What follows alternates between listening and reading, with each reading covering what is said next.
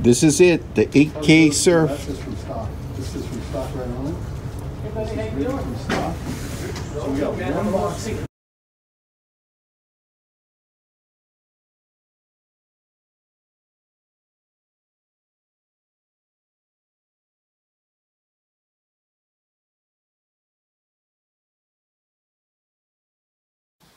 These are Okuma 8K monsters. These are line layering monsters that just broke a recent world record here in the US.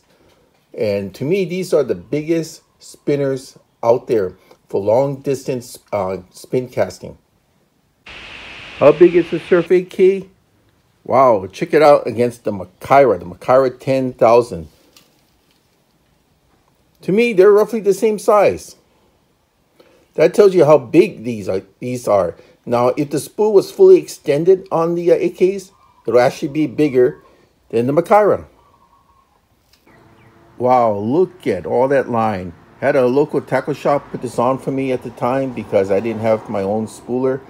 Now I do, so it's been a while since I changed the line, and I noticed a lot of the line was chafed halfway down from a lot of the big runs I had, so it was about time.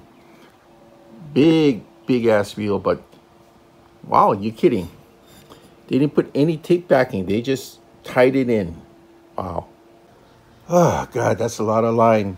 Guess I'm going to go up to Haleiwa this afternoon, do some whipping so I can drop that off in the receptacle bin. Oh, my God. This one was tied off, too? Jeez, no tape backing whatsoever. Ah. Okay, you got to remember, this is not a stainless steel spool here. So you do have to clean it once in a while. Now's a good time. Use a little silicone. Okay, look at that difference. The one on the right, I just cleaned. It only took less than a minute. Look at that. Beautiful. And it's going to keep the rust and the corrosion away. The one on the left, I haven't done yet. You can see the difference. Aren't they beautiful? Now I'm ready to spool line on.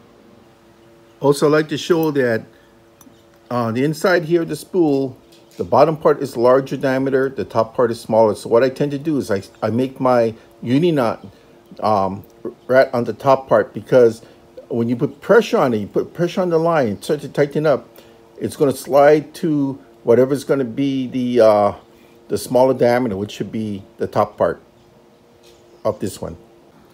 And for you observant ones out there, as you notice, I'm just going through the rubberized handle of my scissors because I don't have a barber feeder. Well, it's actually built in, but when it's fully extended out, won't go directly past where I started from. So I prefer to use something more manual.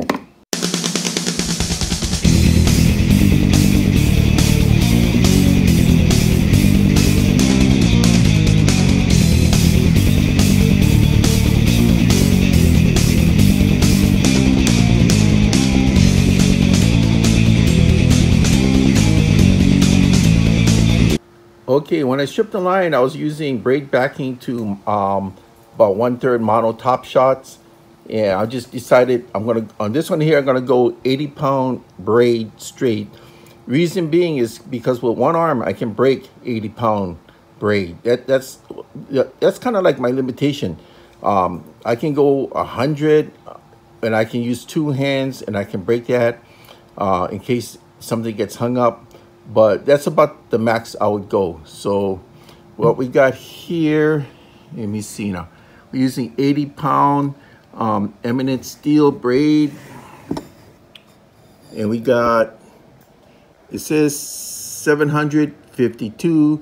So that means, because it's backwards, that's 248 meters. So you go 248 times 1 meter, which is 3.28 feet, and that will give you how many feet we just put on.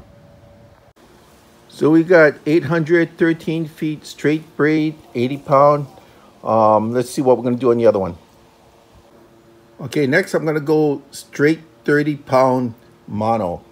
So it's gonna take less. It's gonna take a little less line than the braid, even though it's 80-pound braid. Is the diameter of the line, but this is what I'm choosing.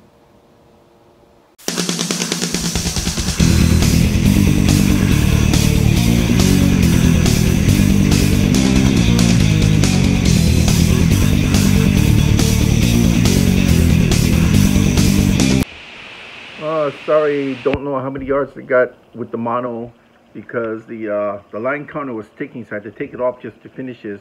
But I got the braid and the mono done. The reason I went braid on this one is for areas with no coral. It's going to be flat reef and sand. One like this is going to, I don't go in areas of high reef, but this will, I can use the mono areas where we will have ledges and all that. So it's going to help abrade any possible line cuts. So that's why I went with these two. So now I'm going to clean the housing units. And one thing I noticed that these have here, the AKs, they have the brushes. They have one on this side, one on the other side. And what's good about the brushes, it helps, when this is spinning, it helps keep the water out, and it also helps keep the salt out. So that's one of the side benefits of this type of reel. It's a long distance reel. Look how long it takes for, see the center stem to go up and down, is because it's packing the line on tight, which means is that you're going to get less line friction when tossing, so you can get more distance because of that, and you can pack more line on the spool, and you get more lineage. Look how slow it just goes up and down, up and down.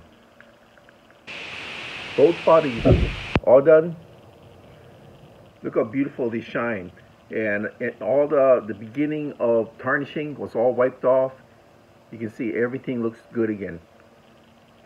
So it's good when your equipment's down for a while, or you haven't used it for a while, just to clean it up a bit.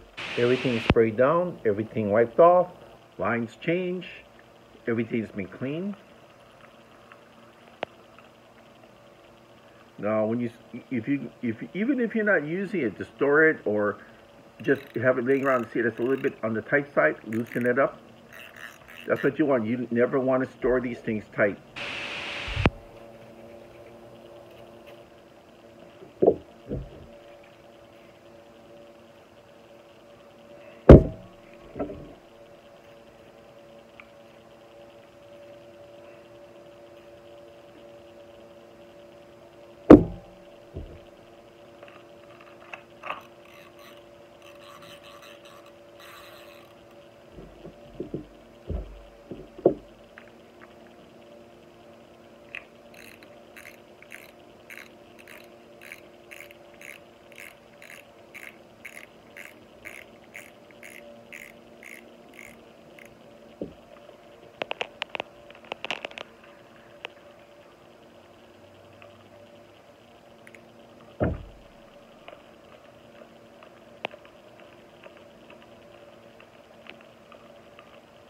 Slow oscillation.